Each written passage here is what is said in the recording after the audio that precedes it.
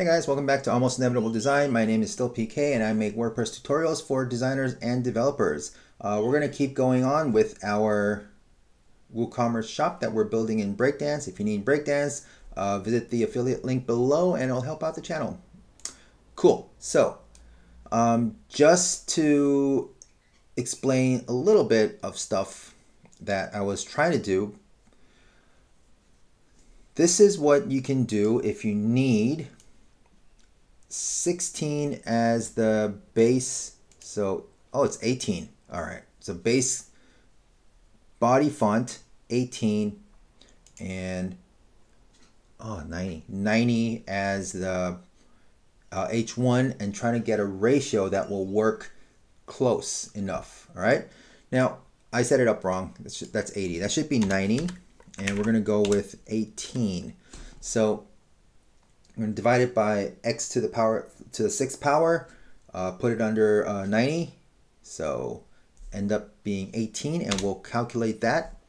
Wolfram Alpha is really cool. This is what we get. We don't need the imaginary number solutions. All we need is the real solutions. Approximate form, we need that approximate form, so that one becomes 1.3077. So 1.31 or 1.3 as the ratio, and set the base font, base size, base paragraph size as 18, and that's what you get if you want to get to 90. All right, so just some calculations there. Cool. All right, now we're going to set up the header and the footer.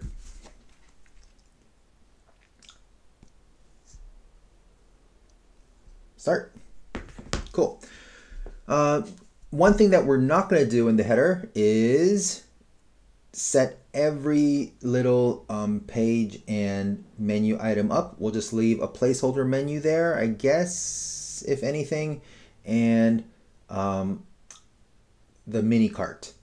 All right, that's the main focus of this header at the moment, and just the logo there. The footer doesn't have anything else because it's just the links and the address. So nothing else there. We're just going to add some text columns and we'll swap that out for menus later on. Okay, cool. Let's get started with the header then. All right. We have these guys up there. We're going to go to headers. We're going to make a global header because it doesn't really matter.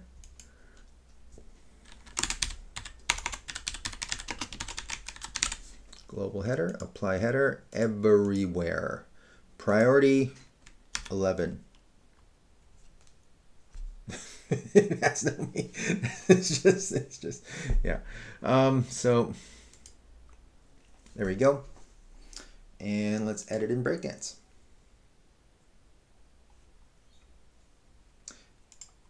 Got your modules here. Got your structure here. Oh, I forgot. I need to add a white color. Yeah, because we don't have that. Background will be light gray for the whole website, and the palette. Oh, we have white. Yeah. Okay. Cool. All right. Let me just see if I can get that thing to work. See? No, not there. Let's try something like up down here. Oh, you can't see that well. I'll just move it here. Okay. So if I do that, yeah, see, like that's regular stacked, right? But if I change it, it should be side by side is that, which is okay. It's better than just regular stacked for me, because it's easier to see where I'm going and where I'm from. But I thought that would work. Yeah, there we go. And then, yeah, okay, then it stacks. It goes out once and then it stacks. Yeah, that's what I wanted. Yeah, it didn't work last time. Anyways, that's all good. Now we're going to start building, so we don't need the whole right-hand column there, because we're going to look at the structure. Okay. All right, so good thing is that we have stuff like header builder, which helps us, right? Yep. Background will be same color as the text, which is black. And let's add a logo. image. There we go. Nice. Nice image. All right, what do we got? That one. Cool. Now, that is double the size. The actual size that I've intended here is, as you can see, it's 57. The text is grayed out because it is actually just text. It's not an image. So you can actually change it like that. All right. So that's why it's, yeah, that's why we don't have that. But let's say if I change that to that text, then you can see it becomes, yeah, 76. So 76 is, let's just go for 84 rem is fine. So we need the max width. Now, let's find the max width. Here on the bottom, there's a search, right? So we can just type in max and it'll show us max width. Now, if you want to go in a little deeper, click on this little gear cog here, and you can actually get everything that is in the panels, but hidden a little a little deeper away from easy use, because some settings are more commonly used than others in this case. So that's why you get that. All right. So I would prefer to have this just on all the time, but a lot of people don't, which is why it is probably off. But if there's a setting, that would be great. If I can find it, it might be, I don't know. But yeah, so the wrapper and on hover, they're not going to change. So just the max width on regular is all we need. So that'll be 4 rem, and that's it. Done. Cool. Let's add some more stuff. Let's add a mini cart. Oh, we don't have WooCommerce yet. So stupid. It's my fault. I need to install WooCommerce. Oh my God. I am not on myself. It is not late at night. You can see behind me, it's actually daytime. I normally work at night. Maybe that's why I'm not all here, but I'm not uploading a plugin. I'm adding WooCommerce. I'm going to do a jump cut after I install WooCommerce. Jump cut, I resumed the timer, and here we are. So it's all set up.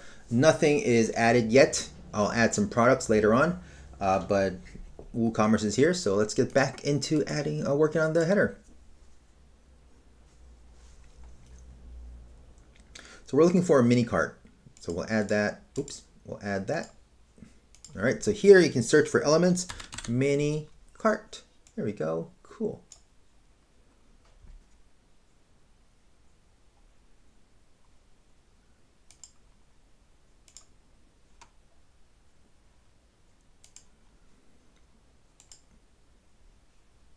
Let's find an icon. Cart, yep. Open cart, no. Cart plus, ooh, luggage cart. There's a shopping cart and there's a cart. I don't know how they're different, but that cart looks closer to shopping cart. Not that it's important, because this is just, yeah. But anyways, let's do shopping cart. Ta-da! Cool. You can't still see it because it is black. Let's use white. There we go. Done. All right, and let's make it small enough that nobody will think, oh, there we go, oh. No, we can't change the pixels, so 18, yep, okay, cool. What do we got? Quantity,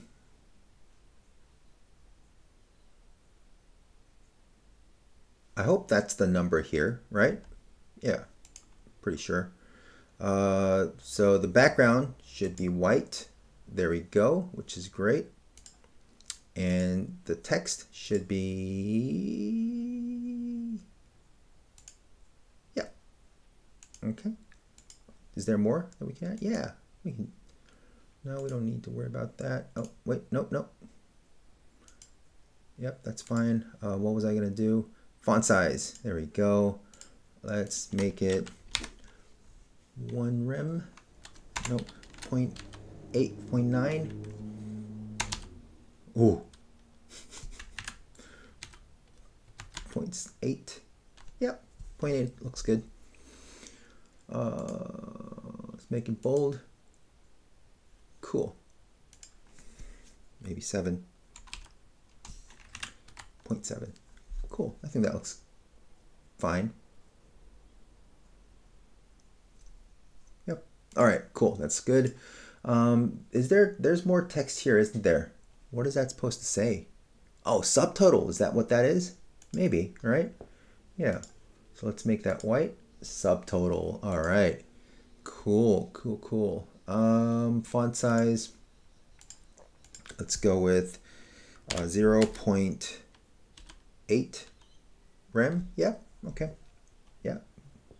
Look good. Cool. All right. Let's add a menu.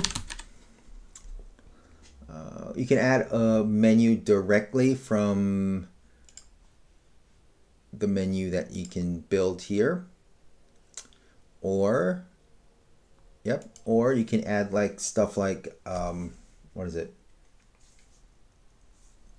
mega menus and stuff. So we'll just add that here. Okay. Text should be the links. No. Oh, that whole thing. All right. Well, menu, all the links, typography, all the text should be white. Yep. As we've chosen here, we're going to use 16. Oh, you can't see that. 16 bold. All right. So small and bold in all caps. All right. So white is fine. Font size, let's use 0.8 rem, so 0.8 rem, weight, bold 700, and font family should be as it is. We're going to make it all caps like that. Cool.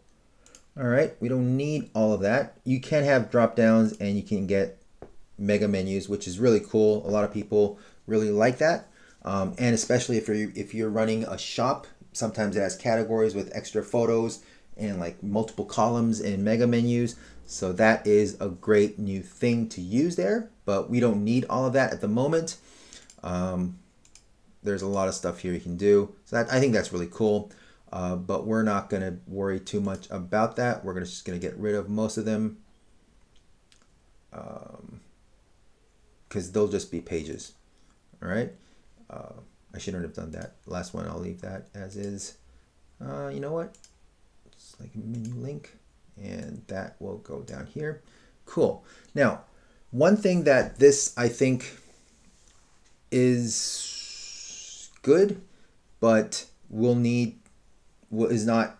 is something that you need to think about, especially if you are if you let the client manage this. The menus here is, I think, easier because it's just on the back end and you don't actually go into the builder. If you want a fancy menu, you can use that. Normally, for just this type of menu, I would have used a WordPress menu. Okay, I'll show you. I would have so many. I would have used a WordPress menu. Okay. And we don't have one, so it has no content, but that's what I would have used, okay? Anyways, we won't worry about that now. We'll just leave that as is. We'll save that. Now, as you can see, that is centered. So what we're going to do is we're going to push this over by using, what is it? Margin auto, okay? Let's see. It was over here. Right, so if you go here, you have to go inside wrapper to be able to do things like spacing in here. But remember how I said like this, if you go spacing, all it has is margin top and bottom. So normally people would be like, where is it? It's all hidden inside the wrapper. But